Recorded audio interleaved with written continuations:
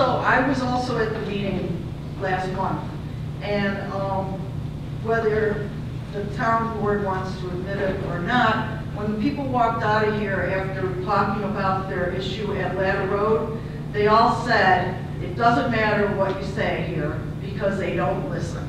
And that's how people feel. You don't listen, you'll vote on things without public hearings, without notices, and it's wrong. You are supposed to be representing the people, yet you're not asking for input from the people.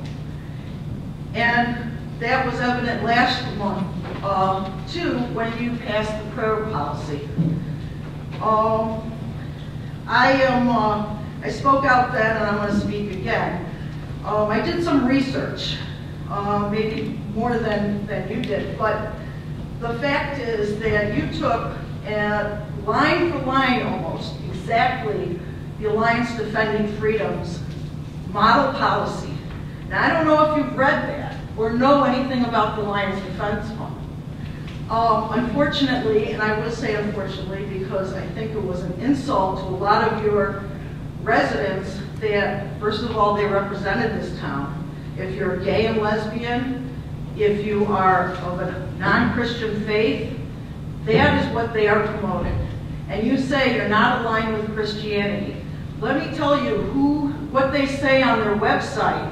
And this is from the person you took the prayer policy, the organization you took the prayer policy from. I think there were like 2 lines that were not almost exactly the same out of the whole policy. It says, we must continue to fight for religious liberty so the life-changing message of Jesus Christ can be proclaimed and transform our culture.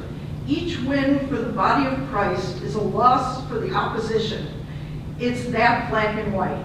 Now, you're taking this policy from that. Who's the opposition? Is it non-Christians, non-believers? Who is it? But that, to me, is unfathomable that you would take a prayer policy, word for word, from an organization that says their purpose is to spread Christianity and make this a Christian country. And you're saying that you are not doing this because you're aligning yourself with Christianity. I think that your actions continue to speak more loudly than your words. And the other thing I would like to point out is that, again, you had no input from the people on this issue. You took it from an outside organization. I'm really curious how many other laws you've snuck through over the years from other organizations and lobby groups and donors to benefit them without having any input, because what you did last month was sneak it through. You tried without telling anybody, making any notice, anything, that you were going to do this. And you tried to sneak it through like you do a lot of things, without input and without any consideration about what the people want and what they need. So in closing, I'd just like to say, maybe you need to be a little more transparent.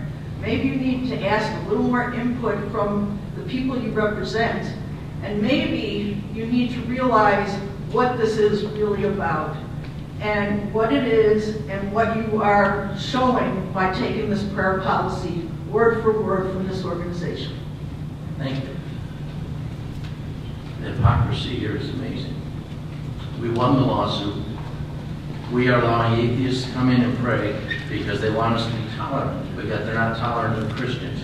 They're not tolerant of others. The hypocrisy is crazy. No, you, ma'am, I'm not going to debate in your with you. law, You in your policy, you exclude groups, Wiccans, if they're not part of an organization. I couldn't do this. No, you're speaking now. You said, yeah, but according to your new policy, you would not be able to, a Wiccan would not be able to come. Thank you. So you're a bunch of hypocrites. And don't tell me that you are, you know, the poor Christians that are being persecuted by your citizens. If there's anyone else who